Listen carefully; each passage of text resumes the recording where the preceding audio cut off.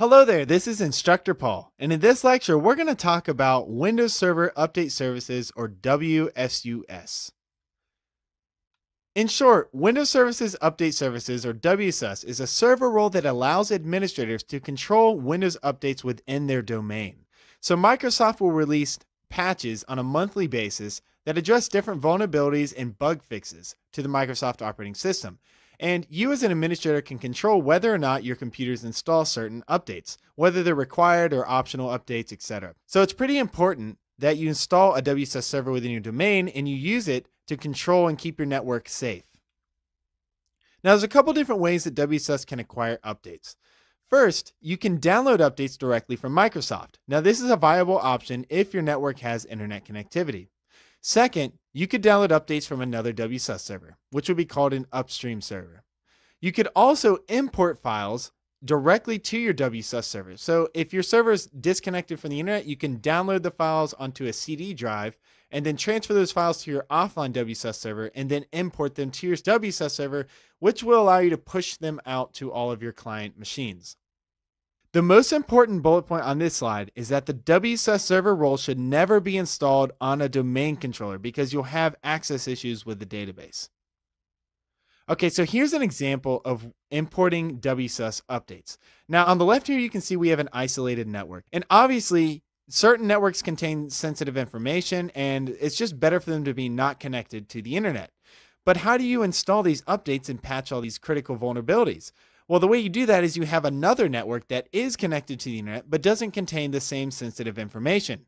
You get a WSUS server stood up or configured and installed on that network that has internet connectivity. You download the updates from Microsoft servers, then you transfer those updates by a DVD or a USB drive over to the isolated network, and then that network can then pass out those updates. Now, an example of an upstream and downstream WSUS server would be an isolated network. It wouldn't even have to be a network that's disconnected from the internet, but a certain scenario where we have a WSUS server that is retrieving updates from another WSUS server.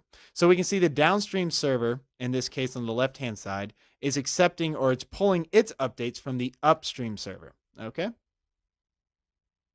Now, you might be asking, how does this work? How do we get it up and running? First, you add the WSUS server role to, remember, not a domain controller. Then you configure the client computers with group policy.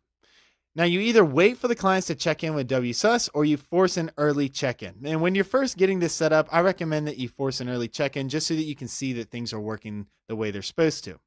Once you've done that, you organize your WSUS clients into computer groups. And this is good for testing purposes. I don't know what kind of networks you guys are going to be working on, but if you're working with developers, certain versions of .NET will make their code not work and different things. So it's a good idea to just test your updates, have a test group of say 4 workstations or 2 workstations and deploy test updates to that workstation, see if anything breaks, and if it's all good, just go ahead and deploy it out to the rest of your network. Now, the monthly maintenance for this is to go through and approve updates for the specific computer groups. Now, Patch Tuesday is a term that you'll need to be familiar with, and it's generally the second and occasionally the fourth Tuesday of each month. And this is when Microsoft releases all their updates for the vulnerabilities. Okay, so that's an overview of WSUS or Windows Server Update Services. Great job getting through this lecture. I'm looking forward to seeing you in the next one, and let's build a Windows Server Update Services server.